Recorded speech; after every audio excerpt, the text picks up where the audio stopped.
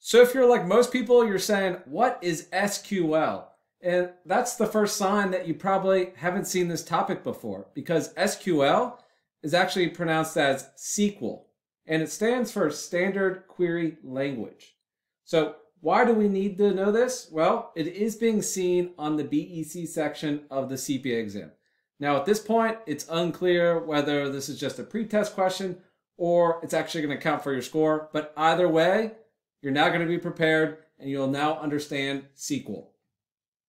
So let me give you the visual on SQL. So off to the left, we have this lady. She's working hard and she's going to use SQL to perform several types of commands on her database. And so what types of commands can she perform using SQL? Well, she can update records. She can insert records. She can delete records. She can create records. And then she can also modify tables and views, right? So the list goes on, but ultimately she's using SQL to perform commands on the database, right? So it's a way to extract information, make changes, but it's not actually a database itself. So at the bottom of the visual, here are some quick facts. I'll do my best to make these as clear as possible. So first things first, SQL is only used for a relational database management system, not a distributed database management system.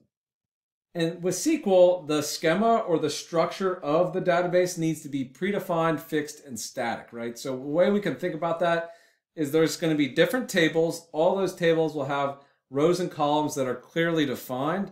And what SQL will allow you to do is make changes to those tables, using those commands that we talked about, but it has to be structured. It cannot be unstructured. And lastly, the format in a relational database for SQL, it uses rows and columns like I mentioned, and that is basically just a table, right? So those are some quick facts.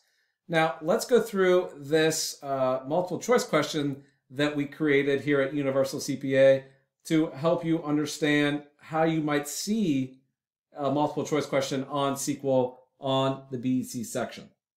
So the question is asking which of the following statements regarding SQL is correct. So basically we're looking for a true statement. So we're going to need to go through all four of these, determine whether they're correct or incorrect, and the correct one will be our correct answer. So on the first one, SQL is a database system and stands for Structured Query List. Well, remember, it's not a database system. It's a type of language, and it stands for Standard Query Language, right?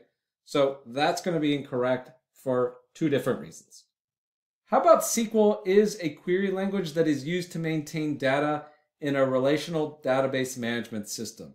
So first off, it is a query language and it is used to maintain or perform commands in a relational database management system. So that statement is definitely correct. Let's check on the last two first.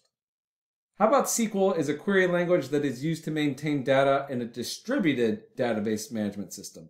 So the first part of that is correct, right? It says query language. We know that's true, but it's not for distributed database management systems, only relational database management systems. So that option's incorrect.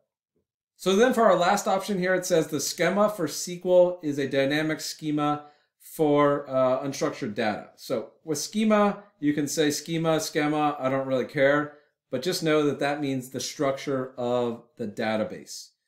And with SQL, it has to be on a structured database, not an unstructured database, because the way this query language works is it relies on structure, consistency, right? So it has to be fixed, static, predefined.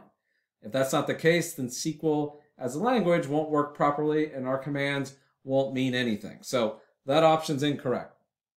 So the correct answer is SQL is a query language that is used to maintain data in a relational database management system, right?